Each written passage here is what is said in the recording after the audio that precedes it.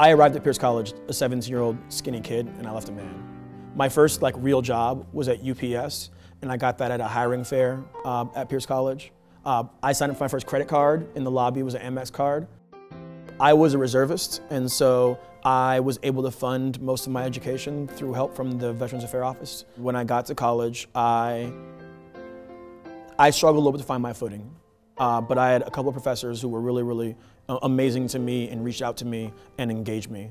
Professor Simpson had this Vietnam War as a study in American history class, and it was one of the most phenomenal learning experiences I've ever had. I had a professor named Margaret Payne, who I took for I think 3 different English classes, and she taught me how to write. And today as an adult, I'm a really good writer, and it's thanks to her.